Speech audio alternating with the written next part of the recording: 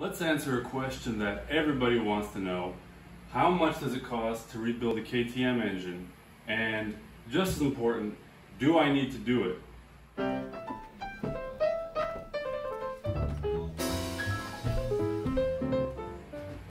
So let's answer the question, why are we rebuilding a dirt bike engine on a KTM? And the answer is simple. Dirt bikes are racing machines by design, and it's fun taking them apart, honestly. Dirt bike engines are not like car engines. They're small enough, they're compact enough, and simple enough to take out in your own garage and take apart with your own tools. You don't need a crane to lift them out of a car. You don't need 3 or 4 people to lift them out either. You saw the video that with the engine removal, it was just me. So taking apart a dirt bike engine is much simpler, and they're almost asking you to take them apart and see how they work.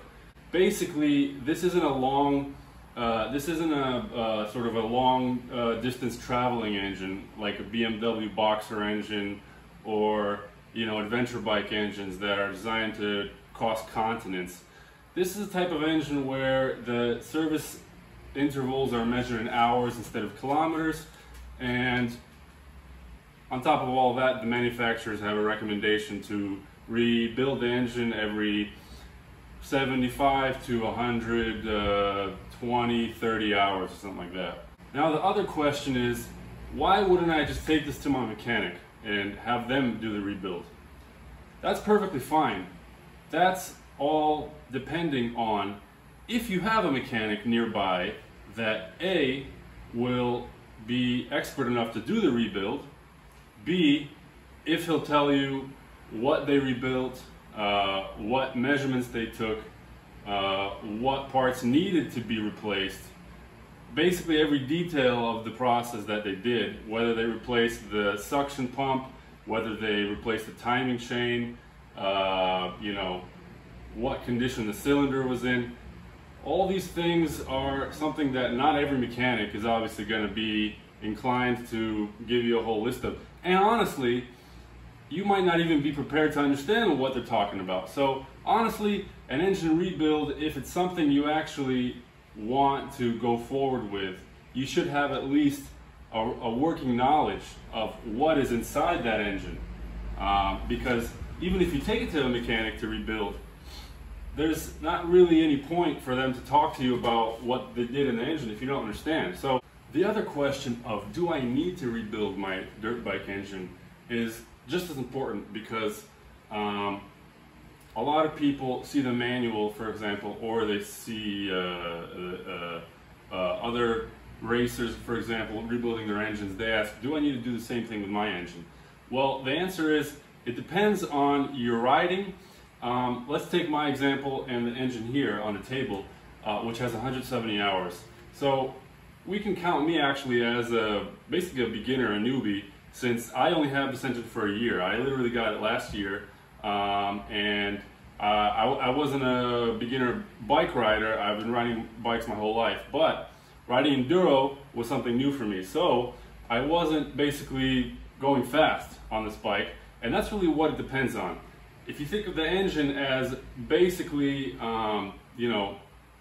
it's the wear is a function of how many RPMs and at what duration those RPMs are being held at. So really all the engine does is make a piston go up and down.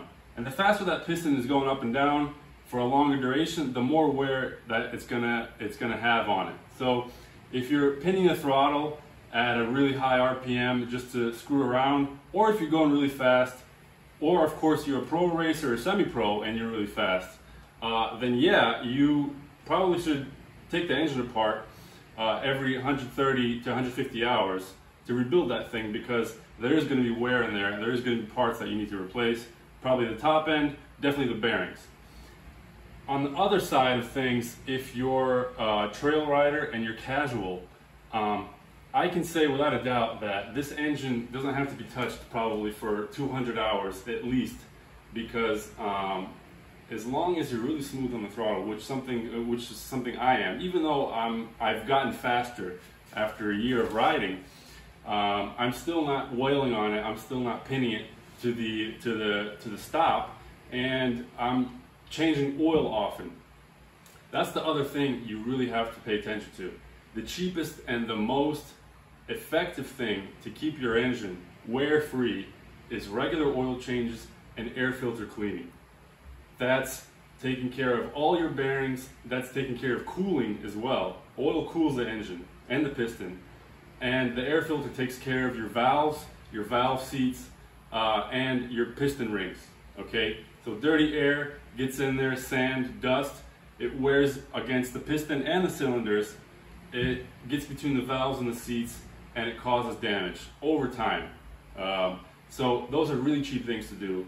10-hour oil changes aren't that hard to do. 15 hours maximum. This is like filling up your fuel tank, okay? Once you do it the first 3-4 times, it's removing 3 drain plugs, 1 drain plug, 2 oil screens, changing the oil filter, pouring it in, it's done, okay? Change the oil often. These engines are small. They have 1.2 liters of oil. They need to be changed a lot, and as long as you do that, you're really going to remove a lot of wear from that engine, and you're going to get a lot of time out of it. So my example shows that I've taken it apart at 170 hours. I'm smooth on the throttle. I've done regular maintenance on it. Honestly, the only things I really have to replace are the balancer shaft, which is worn on the plain bearings. You know, the valves and the cylinder head have some carbon buildup. Maybe the bearings in the engine case are a little bit rough, could be replaced, but the piston is in spec, the cylinder's in spec. Even the oil pumps aren't even slightly worn, it seems to me. So I could have gone another maybe 50 hours on this engine before I would have taken it apart if I had known, but that's why I did it, just to find out and to tell you. We're going to tell you today how much this actually cost in parts and tooling to do a full rebuild. Attached to this video in the description, there's a link to an Excel sheet that I put together. This is specific to the KTM 450 EXC-F 2020 model, and it'll even be similar to different models of KTMs. Different brands of bike will also have the same general parts and even tools, but obviously the prices are going to be different and the part numbers will be different. So let's take a look at that and see how much it actually costs to do this whole job.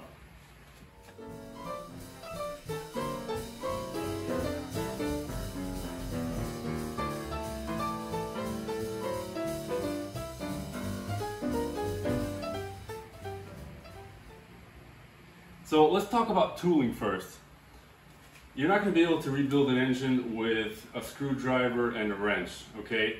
The main tools required for this are some specialty tools that aren't necessarily KTM specific, but as I've said already, ordering the KTM tools directly basically removes any doubt that they're going to fit the bike. If you know exactly what the measurements are, which is hard to do before taking apart the engine, you can order aftermarket tools, but at the same time the KTM pricing for the tools isn't that bad.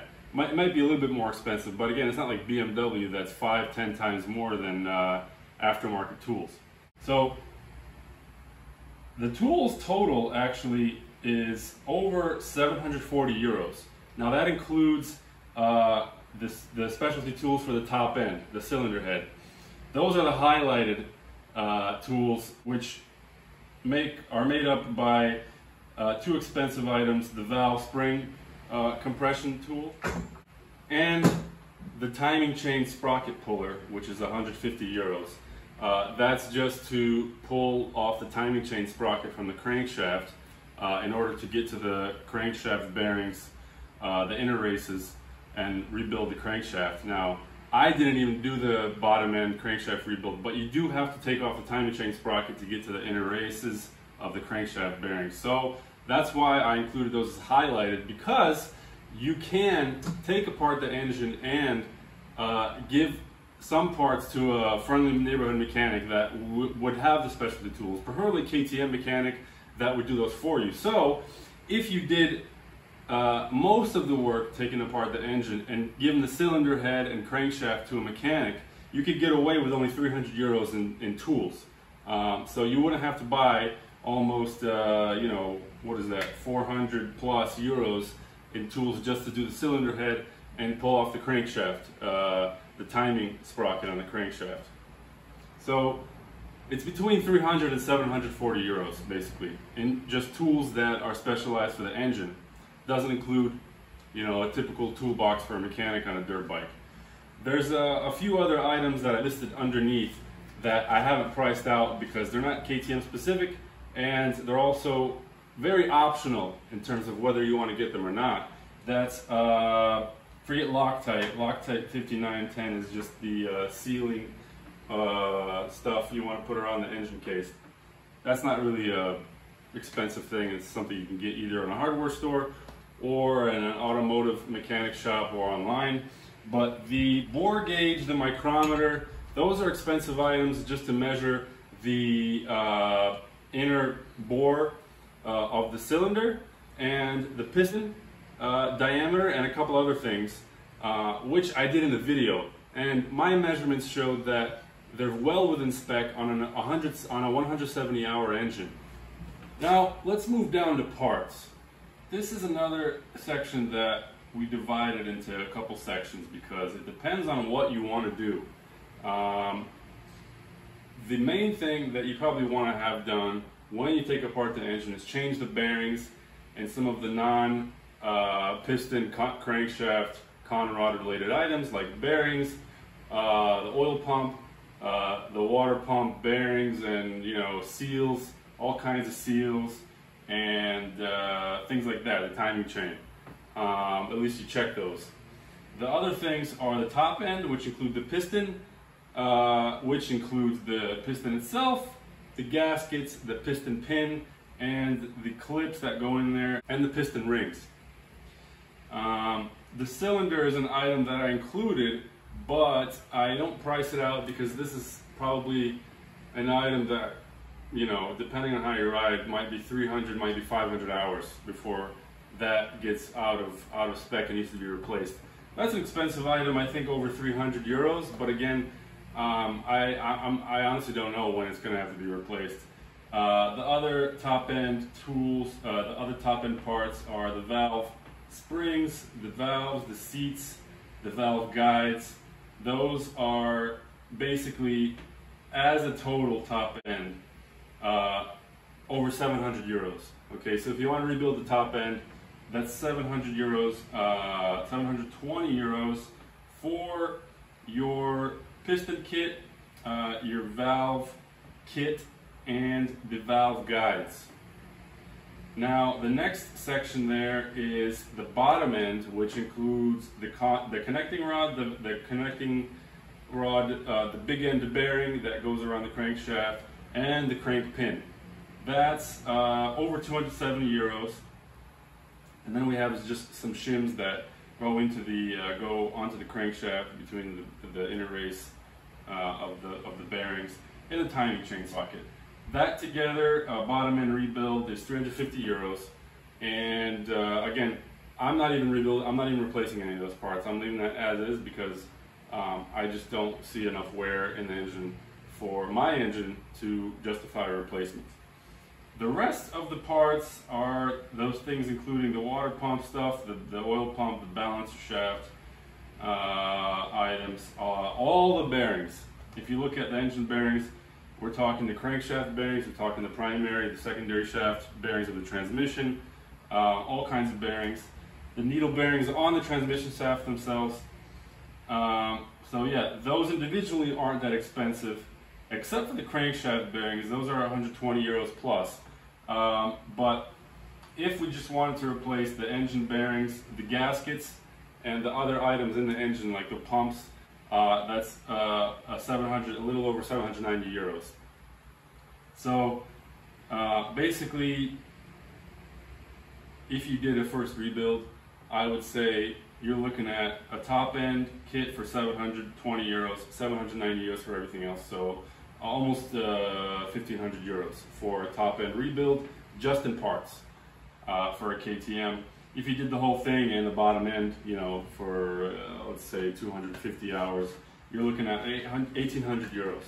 So again, is that worth it? I would say absolutely. I mean, if you're riding the bike and you paid 10,000 plus for it new, or even if you got it for a great price of, you know, 5,000 used a couple of years, hey, rebuilding engines is not that bad of a deal, especially if you got a used bike, because let's say you buy a 5,000 euro bike and you put in almost you know, well, 2,000 euros plus in tools and parts, you got yourself a brand new bike. Okay, I think that's a great deal. So the fact that these engines are so compact and easy to take apart in your garage, I think it's a no-brainer.